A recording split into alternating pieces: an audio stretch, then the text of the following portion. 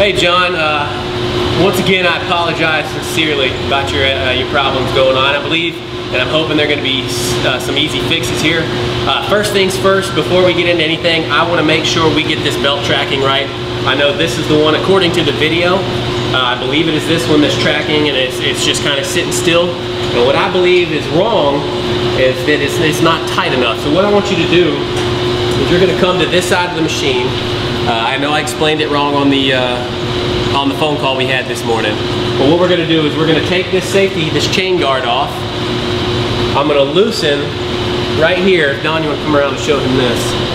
I'm going to loosen this chain tensioner right here. All I got to do is there's one bolt right in here. Just loosen that up, and you can move this out of the way, and it'll cause this chain just completely loosen, be loose on the thing. That way, I can come up top here to this. This is my bearing. There's two bolts here. There's one here and one on the back side of this chain guard. I'm going to loosen those up real quick. Then, once all that is loose, this will allow me to adjust this whole shaft in hopes of getting this to track right. That being said, once I've loosened everything that we've talked about, this bolt right back here on the back side right machine, if you want to come show them that too.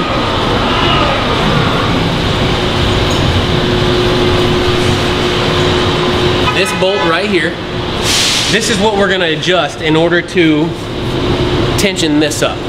So what I'm going to do is I'm going to take two, I believe they're 9/16ths if I'm not mistaken. I'm going to take one, I'm going to grab this jam nut here, hold it in place, then I'm going to simply twist this one. Let me think, I've got a counterclock. Alright John, so we're going to adjust this bolt right here in order to help track these split belts. What I'm going to do is take two wrenches, I'm going to grab the outside and hold it, and then I will turn this one clockwise. And what that'll do is it'll pull this entire bolt out and in return pull this shaft back, which in theory will put tension on both of these and cause this belt to walk back the opposite direction.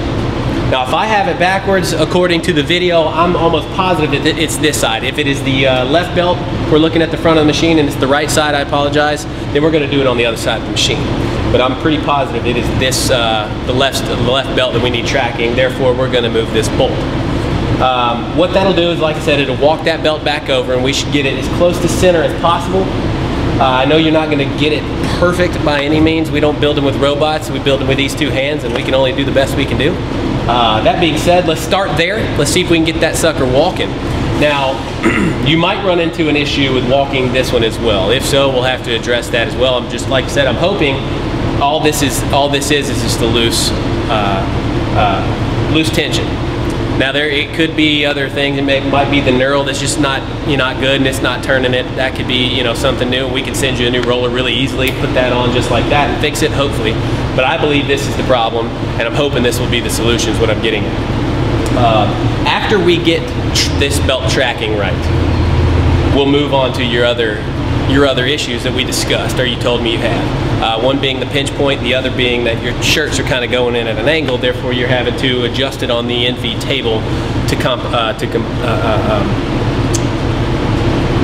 what's the word I'm trying to say? Basically make it work. We'll get there. But we want to start here. This is the first thing I want you to do.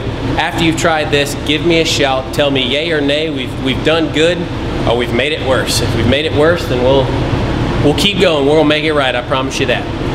That being said, I'm going to leave this alone for now. I'm hoping that is the problem. If not, like I said, we'll go into further detail on how to fix that. Let's move on to your other problems. Hey John, real quick, before we move on, I wanted to go ahead and give you a word of advice. Do not, when you're adjusting this, do not make giant changes. Don't go and turn this thing twice. Make a little quarter turn on this bolt, and a quarter turn will go a long way when it comes to tracking belts. So what I want you to do is make that slight adjustment. Let's tighten these back up and let it run. It's going to take some time to adjust, and you'll start seeing it walk. And once it stops and you don't see it walking any further, okay, now we go back. Let's loosen these two again, make another minor adjustment. I mean just tiny little turns at a time, maybe even an eighth of a turn, something tiny. And then once again, we'll tighten this up, watch it do its thing. That being said, I wanted to give you a good word of advice. Little goes a long way when it comes to tracking belts.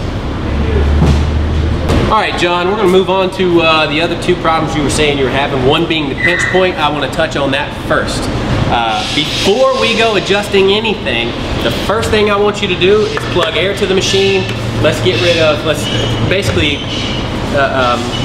pull all my e-stop buttons out, and I want that air on the machine. I want everything to be ready to push the start button. At that point, don't start the machine. I want to go back to the back where the main air regulator is, which is on my side of the machine.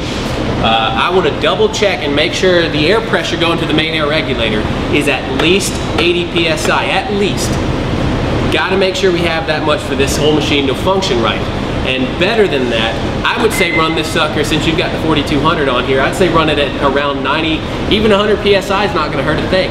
That way we guarantee we get enough air pressure to make this entire machine work and function correctly. All right, once we've gone back, we have verified that you have at least 80 PSI. I'm going to tell you between 90 and 100 is the golden number.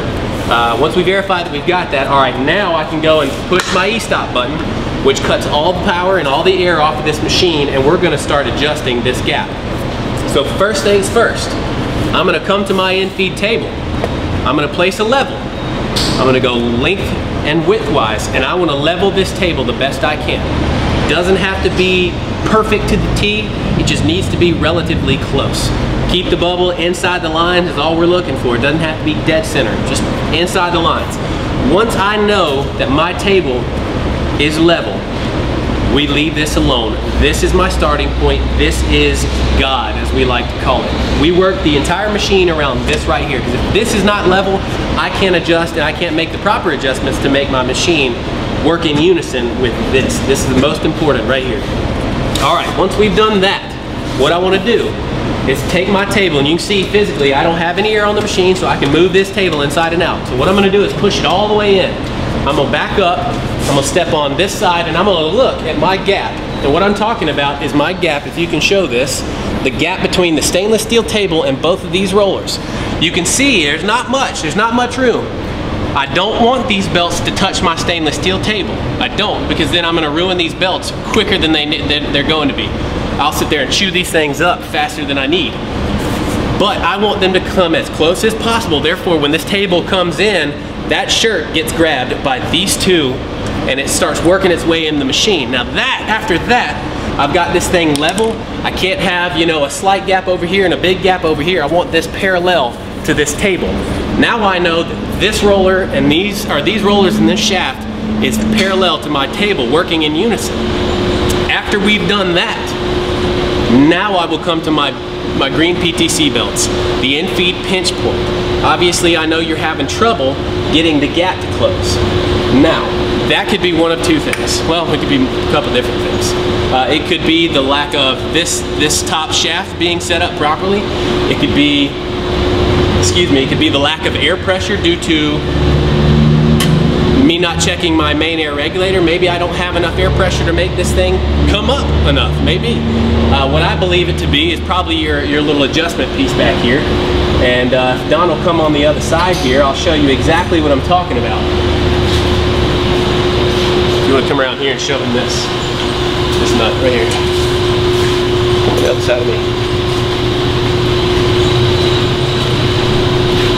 All right, I want you to get a close-up of this right here. All right, John, I hope you can see this. You got a good picture? All right, so this little thing right here is what keeps my pivot point.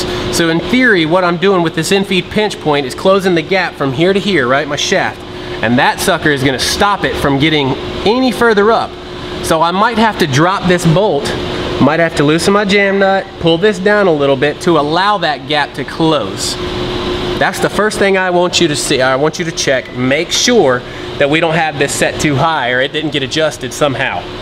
After that, if it still doesn't work, we'll go to step 2, but I want you to try this first and see if that fixes it. If not, give me a shout. I'll give you more things to try.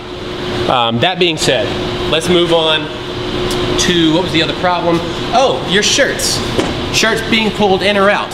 Now, hopefully, if you do what I just told you to do, and we level the table, we've leveled our shaft and rollers according to my table, I'm hoping that will fix everything. Because normally when a shirt gets pulled in one side or the other, that means this shaft is sitting at an angle, therefore my green belts are gonna pull that shirt in before the right side, so therefore it's gonna turn it. It'll come in and yank it this way. So that being said, I'm hoping once we've leveled everything out, this should be the fix to all your problems. Like I said, if not, give me a shout back. We'll keep going, and I'll give you any and every detail about this machine that I can, and I promise you we'll get you up and running. I look forward to hearing your feedback, and hopefully this will help you out. Thank you.